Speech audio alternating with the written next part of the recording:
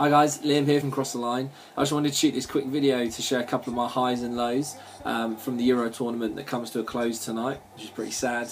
I'm actually just watching a video of the Euro's funniest moments, and actually I think a couple of standout things for me have been the quality of the goals. I think Payet's goal against Romania was just beautiful, and I think Griezmann, the team play there, and I think obviously Ronaldo's flick against Hungary was insane. So I just love those moments, and obviously us beating Wales stands out. We love to beat the Welsh, so I went absolutely crazy at that point. I think just a low for me would be Russia's behaviour. I think obviously crowd control has been a big issue, and they've just been a disgrace, to be honest. I'm amazed they weren't shut out. So yeah, they're the highs and lows, and I think just to top all of that, Daniel Sturridge has really stood out to me with what he said after the game when he scored the goal against Wales. He just said, "I give God the glory," and I think that epitomises what we should be playing for and what sport is really about. So that moment particularly really stood out to me.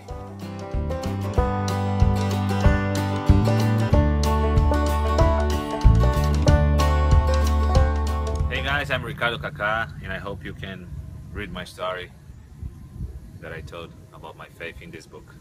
God bless you.